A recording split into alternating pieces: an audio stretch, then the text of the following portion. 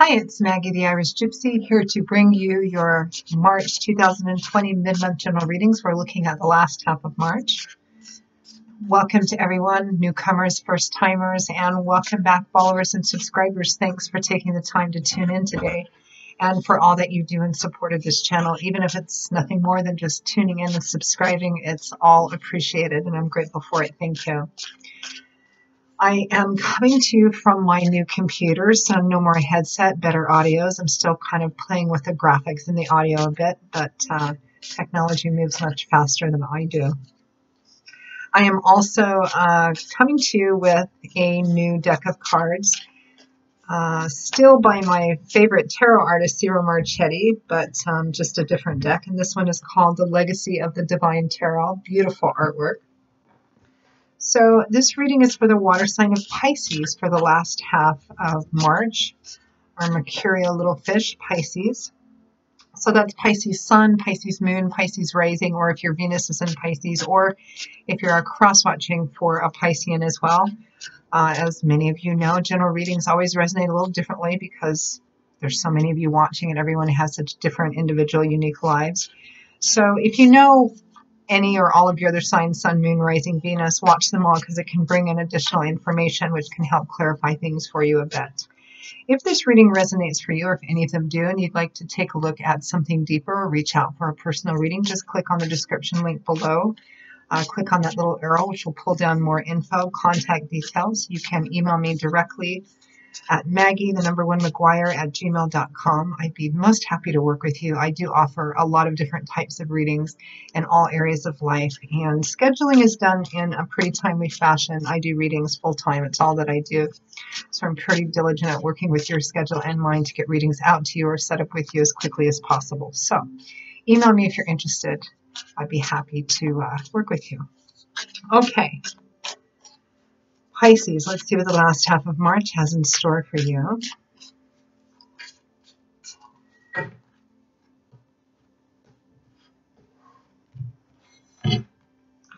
Okay, Pisces, we begin with the Five of Coins, followed by the Knight of Cups,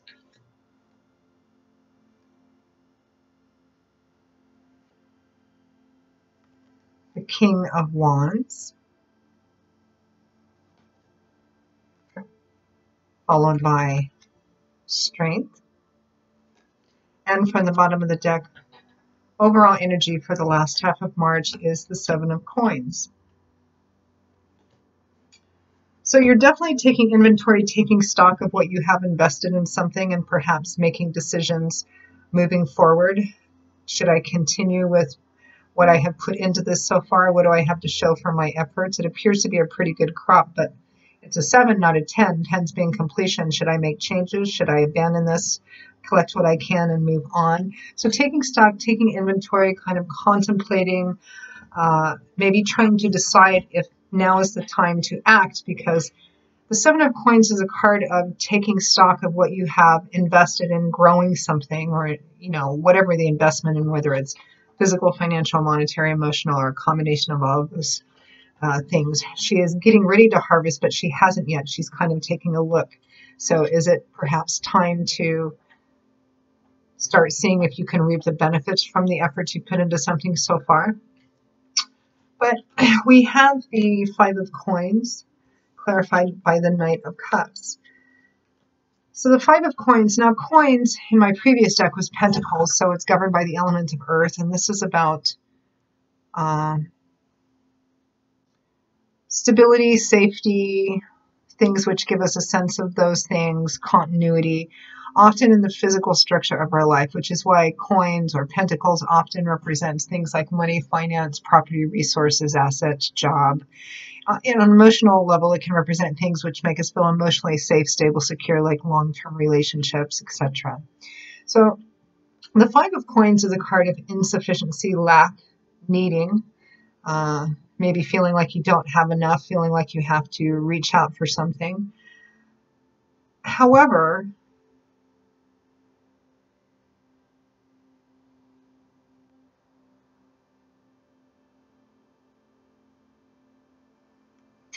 It's interesting because this can represent insufficiency and lack in financial or monetary ways, maybe not having enough money or being out of work, being in need. But sometimes it can also represent that you're not paying attention to what actually is available to you. In this deck, she's standing in front of the window to, well, not a window, it looks like the wheel. In the previous deck, there's a couple in need standing outside of a church.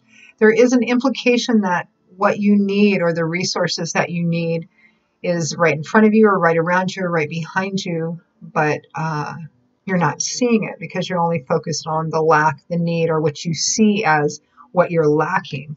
And I say what you're lacking because I feel like this may be more of a insecurity, or perhaps for some of you insecurity or some self-esteem issues, or wondering if you're enough or if you have enough.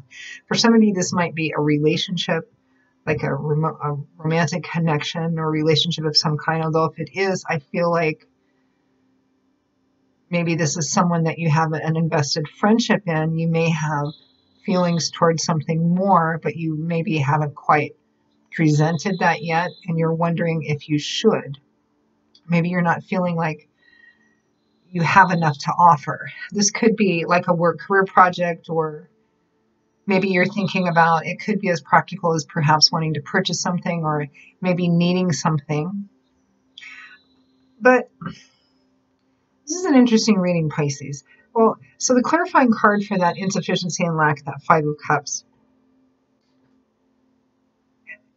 And I say that, let me finish something up with the Five of Coins here. Not cups, the Five of Coins. I was thinking the Five of Cups because the Five of Cups also shows someone who's grieving over 3 spilled over cups, what they no longer have or what they feel they don't have, but behind them are 2 cups upright and full, but they can't see it because their attention is only focused on what is lost or what might be lost.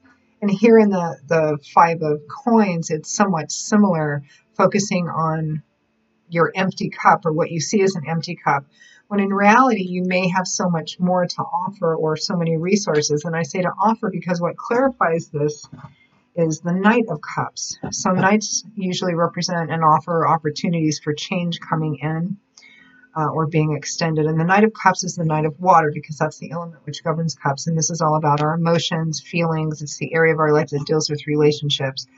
So the Knight of Cups comes charging in, offering, you know, their love, wearing their feelings on their sleeve, declaring their emotions, you know, maybe making an offer, an emotional offer, an offer coming from a place of love and romantic connections. But that's what's clarifying what this lack is, or this insufficiency. And you have this contemplation energy, what I have put into this thing. I feel like for some of you Pisces, you may be wanting to make an offer of some kind, but you're unsure of it because you're not sure if you have enough to offer or if you're good enough or something. I'm getting that kind of quite strongly for some of you. And it may be with a person you have a romantic interest in, although there is some indication that you already have some kind of relationship with them that you've put some amount of effort into, and maybe you're thinking about taking it to a different level or a more romantic level. But you're afraid somehow, again, maybe there's some insecurity issues. For some of you, you might be needing some assistance on something and maybe wanting to reach out and ask for help. Perhaps you're taking stock of what you have, but you don't have enough. You need extra, so you need to go asking for it. Do I accept an offer or not? Next to that, we have the King of Wands, fire sign male, though it could be a female in a general reading. Leo, Aries, Sagittarius, Sun, Moon, or Rising. Somebody who is at the top of their game, as kings and queens are. So Wands is governed by the elements of fire, so this is the King of Fire. Charismatic, dynamic individual, probably easy on the eyes, somebody who kind of takes over a room the minute they enter it. Very charismatic, dynamic, go-getter of a person. It's interesting because it's sitting next to this insufficiency and lack.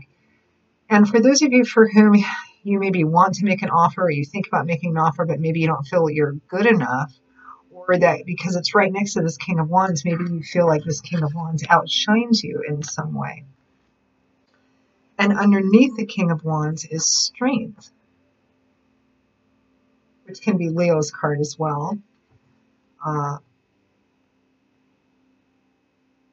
Strength is about facing your fears, your doubts, your insecurities, kind of those shadow things about yourself, perhaps bad habits or insecurities and fears. And instead of denying them or running away from them, you walk through them, you face them, and by facing them and moving through them, making what changes that you can, but facing them and walking through them and taking action through them, you can actually harness them and make them. Sometimes it's leashing them or making them your pets or making them work for you, or at least not having them be the thing that controls you rather than the other way around. When you allow your fears, your doubts, your insecurities to rule you, you'd be the one carrying in a corner, and the leopard and the lion would be kind of growling at you and you'd be kind of cowering. But in here, she's faced them and she's tamed them by facing them and kind of making peace with them, meaning that you have to face them and walk through them, actually in action, walk through them. And that's clarifying the King of Wands. Again, it makes me wonder if some of you feel like you're in competition with this King of Wands for someone or for a job or for a situation of some kind, or you feel like you might have to go to the King of Wands and ask for something. I mean, I'm getting kind of a mix of stories, but the strongest one I'm getting is that you feel somehow like you're not quite up there with the King of Wands. Let's clarify this Seven of Coins, taking stock, Five of Coins, feeling like insufficient in some way.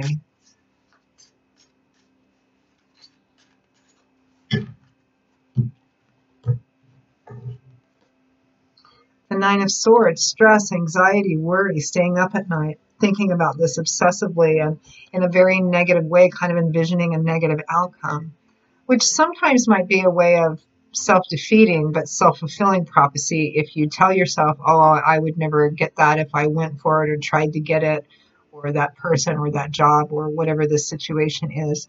So because I won't get it, I just won't try for it kind of energy. Sometimes it's a very self-fulfilling prophecy, but it's not actually reality-based. Because the Nine of Swords comes up usually when maybe the source of your fears or doubts or insecurities might be valid, but they're only like a 2 or a 3 or a 4. And the Nine of Swords is a card about basically letting your fears and anxieties and doubts hijack your mind until it gets to be so big in your head that it's kind of paralyzing and it actually doesn't meet the reality of the situation. So again, it feels like, Pisces, you feel in some sense, it's like you're looking at yourself and taking stock of what you have to offer, whether it's in love or collateral for a loan or something of that sort. And you actually, I think, have more to offer or more that you've built up than you think you do. But for some reason in this situation, you're stressed out because you feel like what you have isn't enough or it's insufficient, perhaps to extend an offer.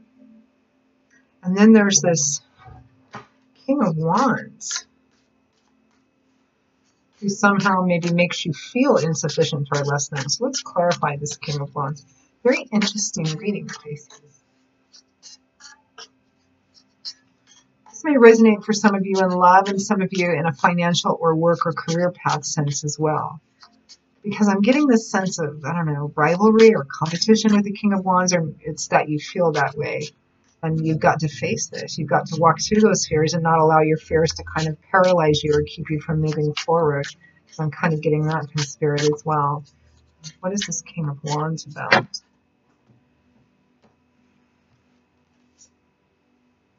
Thank you. Can't go on. It's about, that King of Wands is about the Five of Wands. This is a card of competition, rivalry, maybe rumors, petty gossip. But it is a competitive energy. It can sometimes show up as positive competition in sports. But, you know, everybody kind of vying for something, competitive energy, internal, external conflict with people. Could be with yourself or a combination of both. But it's clarifying this specific King of Wands. So there's a sense of maybe competition, or this person is a king and I'm not, or, you know, in whatever area this resonates in. Because I think some of you, this might be work or career, you know, maybe going for a promotion or something, or feeling like you need to go ask someone for something.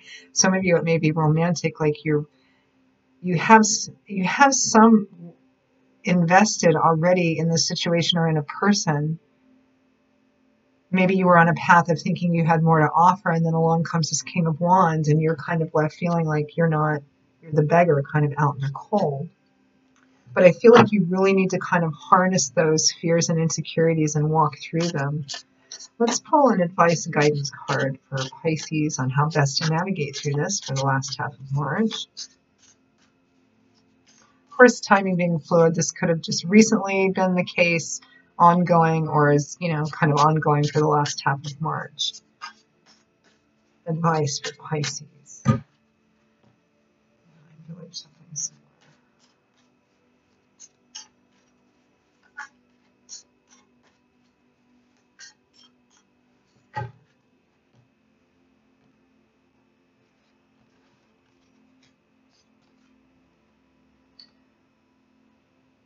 Eight of Wands is your advice. Eight of Wands is movement forward.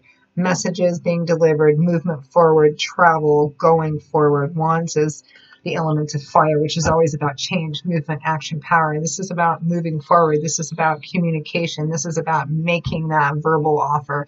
Whatever it is you want to offer or ask for, this is a card of doing it. Having the strength to kind of do that, harnessing whatever these wild animals mean to you, fears, doubts, insecurities, bad habits or patterns that you have, which maybe, it's time to let go of some of those patterns or ways of thinking or doing things. It's time to kind of harness those, make them work for you. And the only way you can do that is by facing them and moving through them very assertively and get that message out. This is about movement forward, because that's where you're going to get your success. So very interesting reading, Pisces. I always love to hear feedback, but this one I'm pretty intensely interested in. So for those of you for whom this resonated, by all means, write me and let me know how, or post it in the comment section below. And again, if any of these readings do resonate with you and you'd like to take a deeper look at something or reach out for a personal one-on-one reading, just click on that little arrow, click on the description link, and you'll see a little more info and contact details. Feel free to email me directly at maggie1mcguire@gmail.com. I would be most happy to work with you. I will see you all again in a couple of weeks for the April 2020 general readings. Until then, as always, Pisces, I almost called you Cancer for some reason. I hope to see you back here again soon, and I wish you much love, joy, peace, success, and don't let that fear stop you from moving forward. So I hope to see you again soon in a couple of weeks, and I will talk to you later.